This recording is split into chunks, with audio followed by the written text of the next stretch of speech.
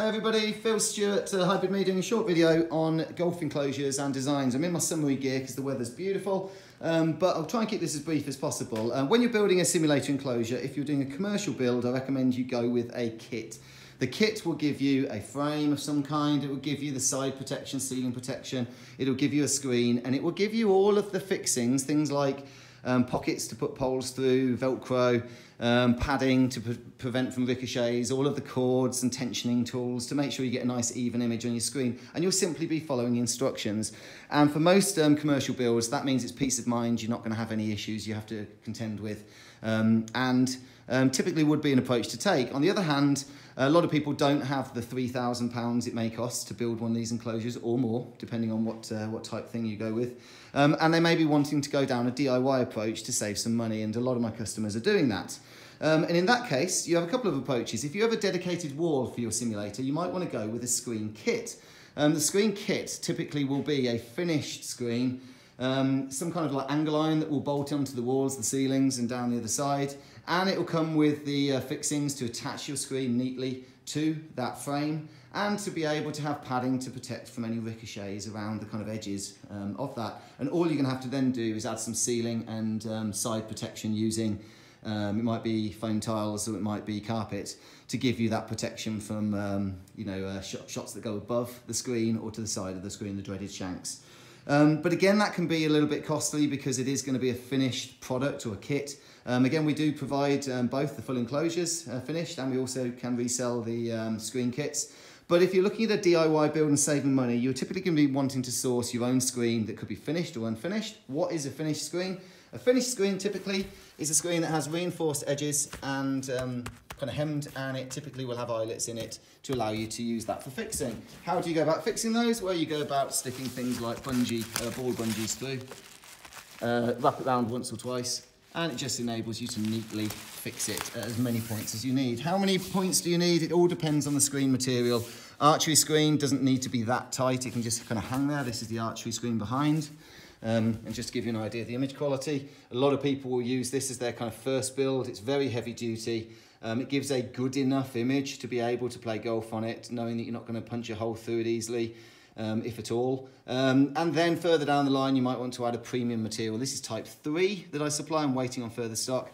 Thick material, it just kind of hangs there. This is type 2 material, which is a fair bit cheaper, but still gives you a very high sharpness image, and probably the best image, I would say, when it comes to things like gaming, but it's much cheaper than the type 3. But what about unfinished material or raw material? That is just this. This is effectively just a sheet of material. It's a sheet of fabric. And how do you go about fixing unfinished material? Well, you can use tarp clips. Tarp clips, you just crimp the material in, fold the edges back, so you typically have 2 bits of material and you get a neater edge. You don't have the kind of fraying edges. And you would then just push the tarp clip on. I actually prefer using these tarp clips that have a tightening screw. I'll just show you why. Because when you've got your screen up, if you decide to adjust it at all because it's a little bit too tight or too loose in a corner, you can simply unscrew it, decide to fold a bit more material in which case it's going to actually make it tighter, re-grip the material. Oh boy, it's easier actually when you don't have one already attached, or if you actually unscrew it properly. And you would then re-grip the material, and that would mean it's just a little bit more tensioned in that corner. So you would just go, get your screen up, and then make these adjustments to make sure the tensioning is how you want it. But how do you prevent ricochets on the bars? Because you're going down this DIY approach. If you end up using tarp clips, you end up with a bit more of a gap down the side that you want to protect. You don't really want that to be visible. So, many different ways of doing it, but firstly, to prevent the danger bar is that one on the top, the full wedges, the ones that can hit that top bar and come back like a bullet at you. You can clad the pipe. My experience is cladding will reduce the ricochet, but not by enough to prevent any kind of risk of injury. So I don't like that approach. I would rather take the bar completely out of the equation. And that's where, with the side protection, you can just have the enclosure netting going over. And I recommend having one kind of big sheet of it that will protect everything at the back.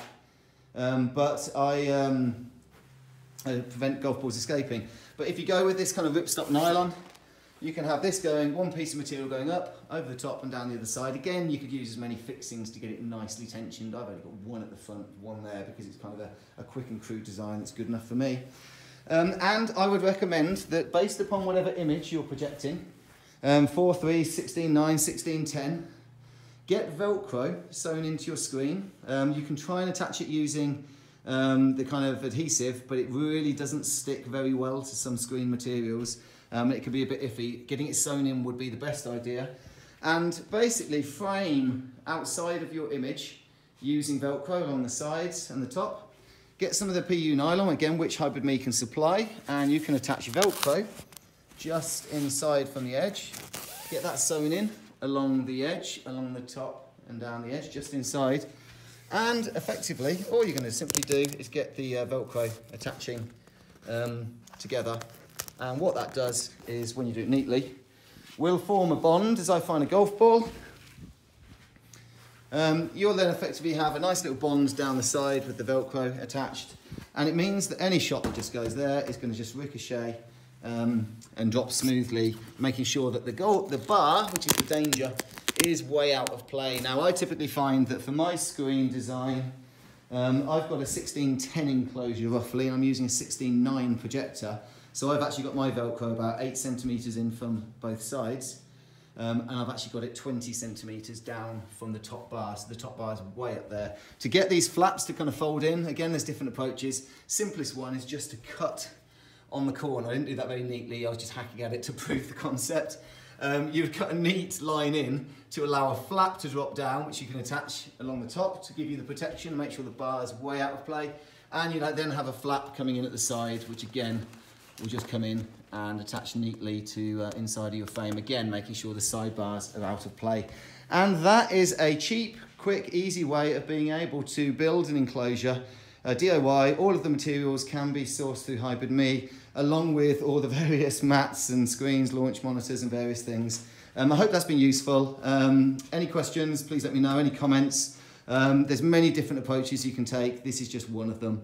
And if Hybrid Me can help with any of your projects, please let me know. Thank you very much. Bye.